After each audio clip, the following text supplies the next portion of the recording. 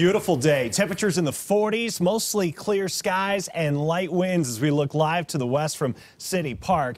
Governor Hickenlooper made reference to his first inauguration, which was 8 years ago, January 11th, 2011. It was 10 degrees. Compare that to Jared Polis, temperatures in the lower to middle 40s at his inauguration today. Temperatures are in the 30s and 40s for most of us here at lower elevations, 30s in the mountains, still 9 right now in Gunnison. Later on here, I think we will top out probably in the 20s in the Gunnison area. Here along the Front Range, we're going to warm up a few more degrees. Temperatures close to 50 for some of us. The difference between yesterday and today is the wind's much lighter, but the wind's coming in from the east instead of the west. So there's no downsloping component to the wind. So really the only thing that's warming us up is the sun. And of course, we have plenty of it. So our high temperature will probably occur a little later in the day than it has been recently. Meanwhile, pretty quiet weather all across the west. Temperatures above normal for most of us. There is a storm system off the west coast. Rain here today from San Francisco up to Portland to Seattle. Now, this storm is going to split into two. Some of the energy goes north, some of it goes south toward us. And it's looking a little more likely that we will see at least some snow in Colorado coming up Thursday night into Friday. It's not going to be much, but there is the potential for maybe up to an inch